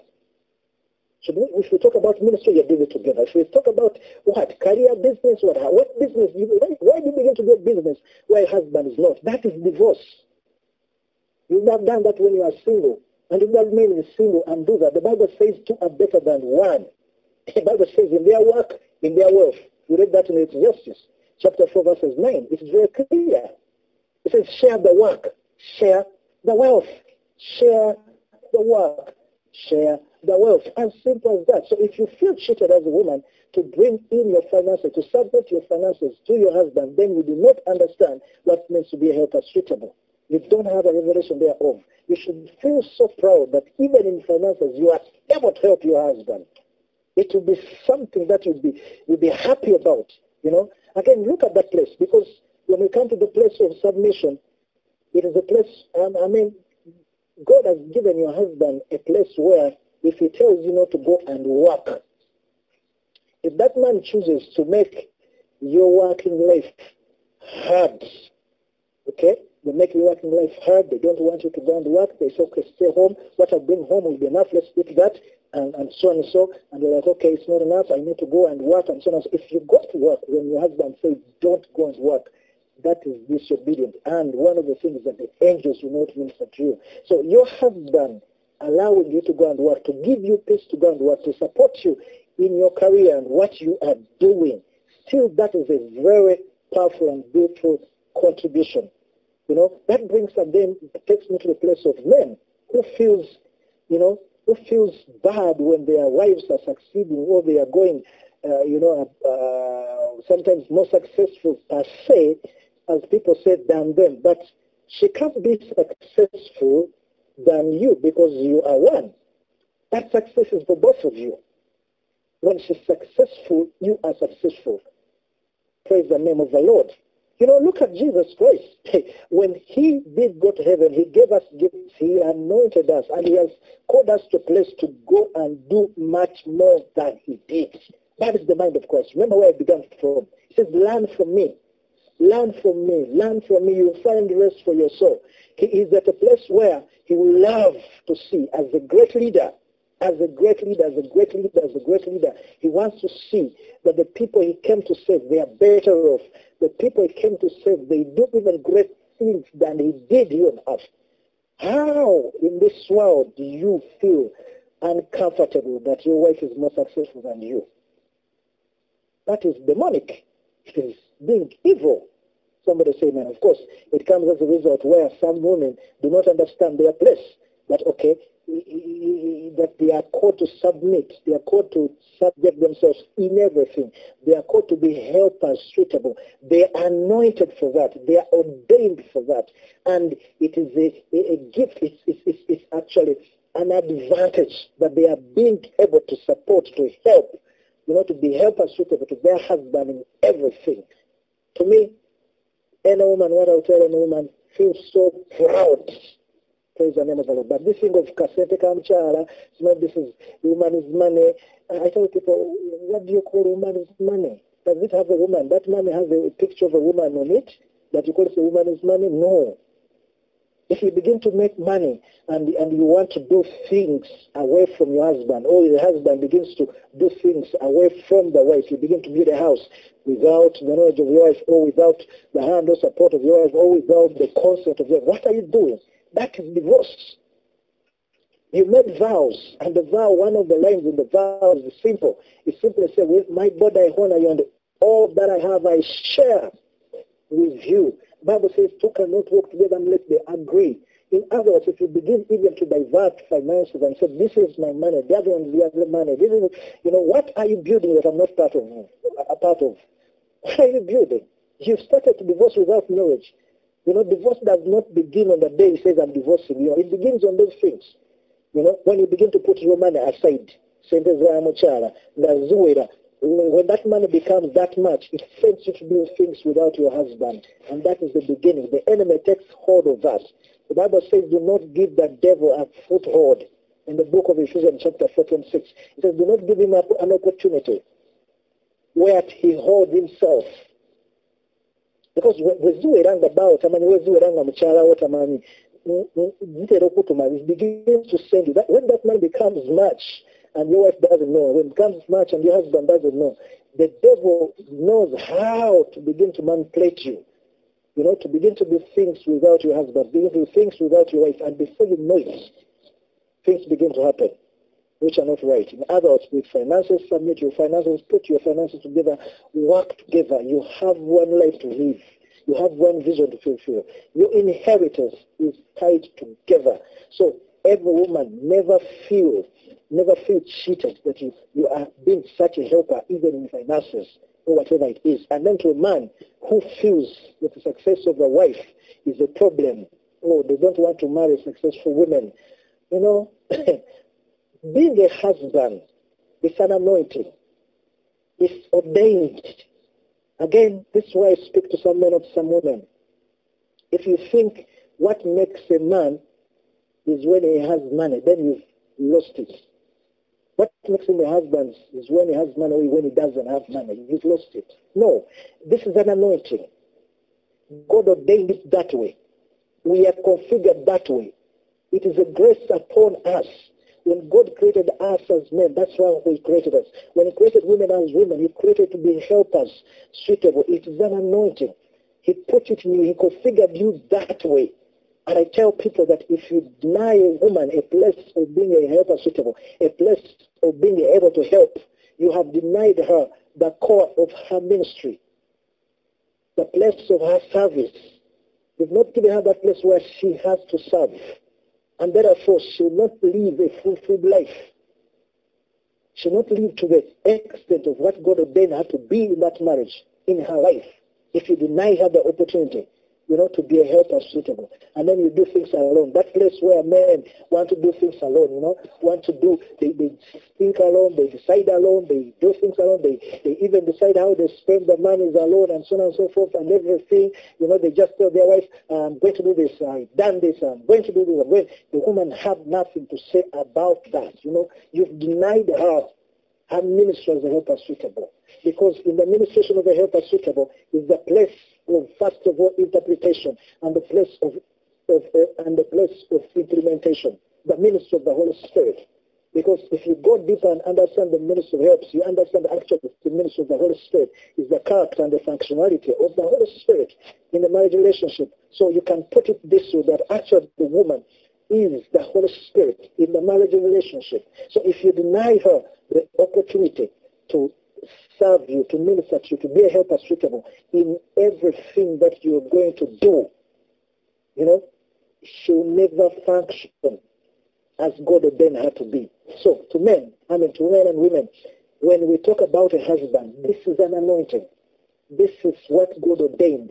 It's nothing that they are made, that if a man has this and this and this, no, he's fit to be a husband. Oh, he's made a husband. You understand? No, it's an anointing from us. That thing is the inside of us. It's in the inside of every boy that is born. It just needs to be, activated. It just needs to be called out. It just needs to be informed. When that thing is informed, a man or husband begins to function as he is supposed to be. As the Bible tells us men to evoke the beauty of a woman. There's a beauty that is inside a woman that only man can evoke. If you don't know how to speak a certain way, if you don't know how to live in consideration as a weaker vessel, if you don't know how to to make her be a helper suitable, to speak the language that God understands to her. You can't evoke a certain beauty, and God is not going to evoke that. That beauty was left for a man to evoke. The same to a woman in the ministration of submission, that it's until you learn to submit to that man and show him that he is that Lord. When you show him that he is that Lord, you evoke something out of him. You evoke the Lordship in him. You evoke that which that God ordained him. In other words, there is a responsibility of a woman to evoke the anointing, the grace that is on that man to function fully as a husband. And it is upon a husband to evoke a certain beauty in a woman for her to function as a helper suitable. Therefore, I say, as a man, never feel small at the success of your wife, unless you don't understand the revelation. The best is continue to support her, to stand with her, to pray for her. Praise the name of Jesus. Hallelujah. You know, it's that powerful, it's that amazing. And also women, understand that position. Understand that position. Being a husband is God ordained. God ordained it that way. You need to provoke it. You need to evoke it. If you don't, your husband, you're the place of just complaining and complaining and complaining. You know, some of the things are the small things that have been discussing here. But if your wife don't know how to submit a certain way, he will never minister to that man. He will never minister to that man. If you don't know how to submit a certain way, some of the things I've just read in 1 Peter, the things that brings out a man to be what he is. Look at David, how he was turned by just wisdom from a woman. You know, look at the words the woman spoke. He spoke about, you know, a man who was very annoyed and angry and about to kill. Praise the name of the Lord. He brought him, he woke him up and said, you're a man of God. You're a king. God has called you to do this. You know, those are the things that wake up men. You know, when the Bible talks about the ministry of helps, and it goes in the book of John, chapter 16, from verses 7, and talks about the ministry of a helper, comfort, strengthen, counselor. When you look at all that, and a woman is able to do that, praise the name of the Lord, you don't understand what it does to man. It is something, it's a ministration that when it comes to any man, it doesn't matter how he looks like, it doesn't matter where he is, you know, he will wake up. You see that? Therefore, when the Bible says that if anyone of the scripture says, he who finds a wife finds a good thing and obtains favor from God. Finds a good thing and obtains favor from God. Is the place again to recognize. You know, when you recognize that, when you acknowledge that she's a good thing, praise the name of the Lord. And when you, a woman, recognize and understand you is a good thing. That's why the woman of the Proverbs, the Bible says she will do her husband good all the days of her life. Because you're a good thing. I tell women, if you ever think of evil, if evil crosses your mind, it is not in your nature. It is not in your ministration. It's not your anointing. When it crosses in your mind, immediately bind it and bury it. Because you are called to minister good all the days of your life to that man. And therefore, know what is that good that I'm supposed to minister. You are the favor, that favor that is added on a man when you come in the life of that man. It's that favor that you need to call out. Praise the name of the Lord. When you're praying for your husband, how do you pray for your husband? You need to tell yourself, I have that favor that God brought to this man. And because I'm married to this man, things will work out. Things are working out. Things must work. This man is favored. This man is a great man. This man, when the Bible talks about the woman, the virtuous woman says the husband is known in the gates. You see that? Because there was something in this woman. There are things that she did. There are things that she needs to do and to align. And when she did that, one of the things that we see, the husband was known in the gates of the city. Why? Because you come with an anointing of favor. If you go deep in the word favor, it means a lot of things. Blessings, favor, it's a lot of things. So the understanding of these things, if they told me if I'm sorry, we've taken in something else. Now, we have talked about finance, we've talked, dating. Praise the name of God. Okay, let's begin on the side of men. Now, men in church. Yeah, sometimes when we get born again, there's a way we think about certain things, and we think most probably they are so carnal, they are not spiritual, they are what? But I told you the rule here is everything good is of God. If it's good and can minister to a soul, it is of good. Again, it requires a place where men need to study these things. They need to have knowledge about some of these things. Yes, sometimes men think women are being so emotional, they are being carnal. They are not being carnal. No, they have a certain nature. There's a way God created them. Praise the name of the Lord. That's why sometimes they call them flowers. It's the way God created a woman. There are things that they love. There are things that they need. There are things that they see. It's not just being carnal. It's just that sometimes men don't understand women. They don't understand women. Sometimes they don't understand how they communicate. Sometimes, women are detailed. Men, the way we think, sometimes, oh my God, we just think in general. We don't think in detail. We think in general. We don't think in detail. And therefore, the place of not understanding who women are, sometimes it makes Christian men in the place of not what they call being romantic enough, but also romanticism needs to have a certain limit, because the Bible says do not awaken love before it is due.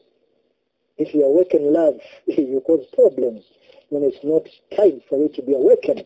Praise the name of God. So sometimes when we want to be romantic, we copy the world and we want to do it the world way.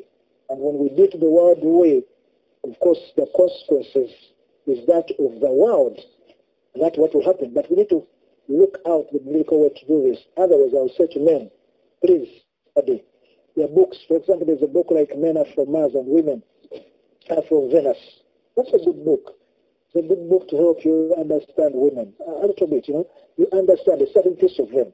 Praise the name of the Lord. So I wouldn't say that actually what these women want, it's carnal. No, it's not carnal. It's good for them. It ministers to them. So I will say to men that when we go into speaking tongues, and then we speak in general, for us the picture is one marriage. And when the picture is one marriage, to them they want to feel these things that brings marriage. For you, when the picture comes marriage, you go to this woman, I love you, and that is it. You understand what I'm saying? But the woman wants to see the details that shows that you love her. They are detailed to that point. They want to show the bits that shows that you love her. The man's like, I told you I love you, I love you. And it's totally, sometimes blunt, it's blunt to the woman. Is what I'm talking about. But also let me come to the women. That place of dating. I don't understand the place of a woman thinking a man who does not have God will ever love them better. It is impossible. They don't have it. They can't give it to you. Yes, they'll give you these flowers and so on and so forth when they're just looking at one thing. And that's why after using you, they dump you. They throw you away. You understand what I'm saying? They don't have it. I don't think. Praise the name of the Lord. When I was still a young person and I was growing and I was getting, of course, in that stage of getting married, there was a young girl who most probably wanted to see me romantic in the way they define romanticism. But this wasn't my girlfriend, that she was my girlfriend. She wasn't that I'm dating her or kind of thing. But most probably she tried out some things and I was not responding to them. And so she asked me one day, she said, but do you have feelings? Praise the name of the Lord. Do you even have feelings? I was this youth leaders, leading this whole group of young people and so on and so forth. So she said, do you have feelings? I told her, yeah, I have feelings. Praise the name of the Lord. But I didn't want to awaken love when it's not yet time for it. And to a wrong person. You get what I'm saying?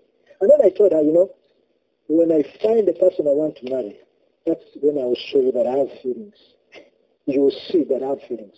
So what am I saying to women? In the first place, please, a man who do not know God a certain way, they will never love you. unless if you're looking for only carnal love. But true love begins with agape. They don't have a revelation of agape. They don't even understand agape. These other things you can teach them. You can teach them slowly by slowly. They can learn. You know, they can learn. Because if you look at the churches where we came from, the generations where we were, especially the generation where me I grew up in church, the way I grew up in church, the generation where I had to grow up. I mean, of course I was a youth in the world, and then I got saved at around, I got saved when I was around 19, 20 years. That's when I got saved. And I come to church, and the things they were telling us in church, the way we're supposed to relate with girls, and and so many other things. They could not allow us to relate a certain way. And you find that actually today there are certain things they teach. And when they teach them that way, you know, we end up taking up that. And most probably we don't know better. But if you teach us, if you teach that man, he will learn. Praise the name of the Lord. Evoke that husband. Now, lastly, Holy Communion. Holy Communion. Now, the Holy Communion thing, of course, we read the book of 1 Corinthians chapter 7, from verses 4, where the Bible says, your body belongs to your husband, and the body of your husband belongs to you. In the Message version, it says, marriage is not a place, stand out for your rights. rights. And says, it's a decision to serve the other, and says, whether in bed, it begins with bed, and outside bed. Praise the name of the Lord. One of the problems is that place where you get married and you still want to cling on your body. The place of clinging to your body brings problems because it's no longer your body. What am I saying? That when the other party needs that body, you still call it your body. And because you also want to wait to feel that you need Holy Communion in order to give in Holy Communion, then you are not ministering to that person. We find actually that Paul was addressing one of the problems. He was saying, in order to avoid fornication, let every man have their own husbands. Let every man have their own wives, and every woman have a husband. In others, one of the ways that God gave in order to stop people from sinning against him, especially in the sin of fornication, it is that place. And now this man or woman commits himself to this girl or commits himself to this man, and they don't want to serve them fully in that area. I tell young men and women, if you're not ready for this ministration, leave that man alone. And here I also speak to the way men are wired and women. To us men, when it comes to Holy Communion, it's a thing. You know, we don't go through cycles where like women go through cycles. Of course, there's that place where men also have to learn to do it. There's a certain book, there's a full book about that. There's a book called The Act of Marriage. You need to read that book. It helps a lot. Sometimes men don't want to read. They think they know. They don't want to read. They think they know. Read this book, it will help you a lot. Praise the name of God. It's called The Act of Marriage. It's a beautiful book. It's written by Christian authors, you know, that speak about these things very well. So what am I talking about here? I'm talking about a place where men don't go through these cycles. It's one of the things. Because when God created us, men, that's how he created us. But for us to get tuned on, it is very, very easy. And now you, woman, you are committing yourself to the place of ministering to that man in that area. And then you reach there and then you don't want to do it. What are you thinking? What are you thinking? What were you thinking? What are you doing to this man? That's why when you read the scriptures down there, the Bible says, even in the place of not being together for sometimes, the Bible, if you read the Message version, not the New Living Translation, says, do that for a limited time. That in this ministration, it has to be for a limited time to abstain away from one another, to be separate from one another. It has to be from a limited time. You know, if Apostle Paul, who was single, you know, understood this mystery, yet he was a eunuch of a certain sort, but he understood it. I don't know how he was able to do that, but by the revelation of Jesus Christ, he talks about a place where the devil can actually tempt people into this thing. So he says, do not do this for a long time. He says, do this for a limited time so that Satan do not tempt you. And then these people get married, and when they get married, because sometimes the women go through these cycles, and they aren't thinking about men, they aren't thinking about this man, and sometimes they want this man to fight for this thing.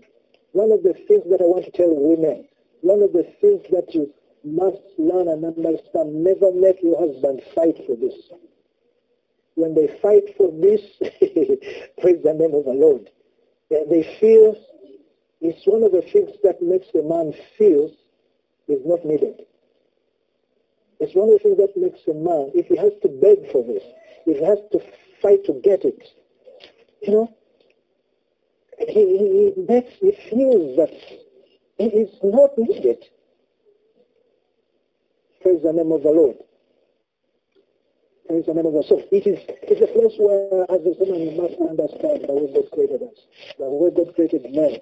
So if you say, I do, and you're giving yourself to this man, please know this is one of the administrations that you need to go into and be willing to do. Not when you feel, okay? When the other party feels. That's the place. When the other party feels, serve them. Because that body no longer belongs to you. That's why God made sure that here he put an instruction saying that body does not belong to you. It belongs to the other. Let's minister to your partner.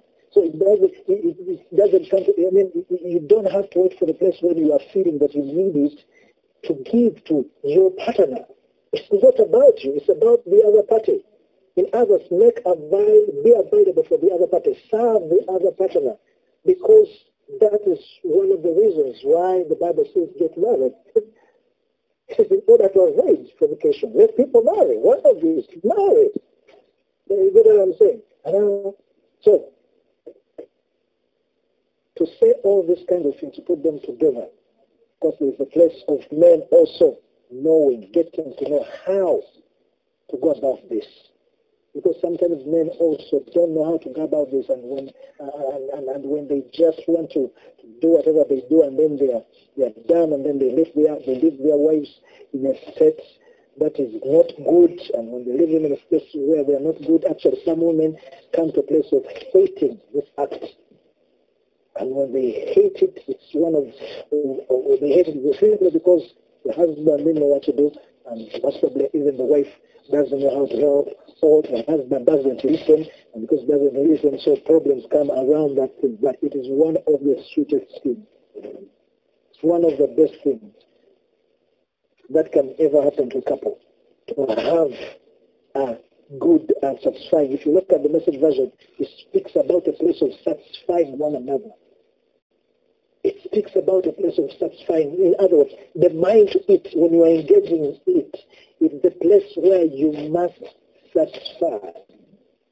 And to satisfy one another is an art. You need to study, you need to read, you need to ask questions so people that can help you in that area, because it's important. Important to the man as well as the woman. Praise the name of the Lord. So that you don't miss out on this. Oh, man of God, I don't know. Those are big things. Yes, Pastor Sam, thank you so much. Actually, the people have raised an issue that we may not go into the questions, but for you to give us a promise that maybe we'll host you for part 2 or part 3. And we wanted to hear that promise from you that, man of God, you'll be available in case we call on you for part 2 so that you can be able to answer all the other questions. Because you've actually tackled many of the things. So we want to plead and ask you, man of God, Pastor Sam, that whenever you'll be available, sir, we'll call you for part 2 so that you continue from there, sir. If it is okay with you, sir. So we are available to serve. We will serve. Thank you so much. When you started the submission, man of God will say that let the singles first understand that if they want marriage, it is about serving. So when you emphasize serving, you have the body that was very clear. We are here to serve. So that many of the questions, man of God, you've tackled, but I wanted you to do 2 things. One, you've already assured us that you'll be coming for part 2. Thank you so much. Two, one of the things on the diaspora prayer line is that Saturday we usually talk about marriage and family. And actually, every day on this prayer line, we have a marriage hour, 1 to 2 p.m., led by the man of God, Papa OPM. He always talks about marriage. And actually, when we invited you, we knew that you're coming. We'll also be launching the marriage and family day that Saturday. Here we come on and talk about marriage. So, man of God, we are asking you one, to pray for that launching, but also to take off time to pray with us regarding marriages, those who are intending to marry, and families as led. So we just hand over to you to pray for us and launch off the marriage hour. Praise the name of the Lord. Father, we want to thank you for giving us life. And we want to thank you for the institution of marriage, for the beauty of marriage. We want to thank you for those that are married, oh God, for their marriages. How we declare to the glory and honor of the name of Jesus. Each one of us will understand this place. When the Bible speaks about this ministry, it says it is a ministry. It's a great mystery. There are two great mysteries in the scriptures. The great mystery about marriage and the mystery about godliness. I'm going to pray in the name of Jesus that as we launch this hour, that it will continue to dig deeper, will continue to learn, will continue to receive understanding and revelation into these things, so the glory and honor of the name of Jesus. Thank you for the single people that are here in these things before they even enter marriage. That Lord of glory, they have a very big opportunity.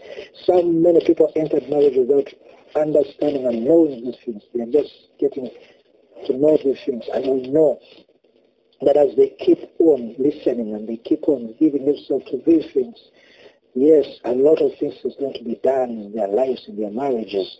We bless you that this ministry is going to reach many, and it's going to impact lives. It's going to change families. It's going to change Master King of Glory perspective in the world. It's going to disciple the nation. In the name of Jesus, I declare that marriages that are going to come out of this altar, mighty Savior, will be an example throughout the world, that every one of us, mighty Savior, will be able to teach. That each one of us, oh God, will be an example that people look at in the name of Jesus and understand the mystery of marriages. Thank you, Lord, that this institution is blessed. Thank you, the launch of this, that's going to go far. It's going to be great. It's going to mentor many to the glory and honor of the name of Jesus. Great and mighty teachers will come and give us insight to the glory and honor of your name. Thank you, Jesus, that all people are blessed. Their children are blessed. Oh, in the mighty name of Jesus, their children are blessed. They are blessed and they are blessed. We thank you, Lord of glory, that a generation is birthed to the glory and honor of the name of Jesus Christ. We pray and believe. Amen. Thank you so much, Musumba Tive. And I want to thank you so much, Musumba Pastor Sam. And I want to thank you for what you have done for us today. You have broken the fallow ground for us, sir. And that is very integral, because of what you have done, you have anointed the place with the wisdom of marriage. And most importantly, because you are an ordained pastor, you have given us the very necessary graces to begin to now dig even deeper, to begin to even operate. And I want to thank you and personally honor you for that. Thank you for coming through. It will be such an opportunity to host a panel, to have you on and begin to speak certain things with you. Thank you for taking your time to go through so many things. If I begin to start from the things that hit me, we are not going to get out of here. And I wouldn't want to take your time because of that. But all I can tell you, sir, is I honor you. I honor you. I honor you. I honor you, sir. Thank you so much for your time that you spent. I want you to know that the seed has been sown. And indeed, this is the make manifest we are going to manifest. Sir, once again, I honor you. And this is what we have to say. I mute and I send it back to you, Mr. Matiza.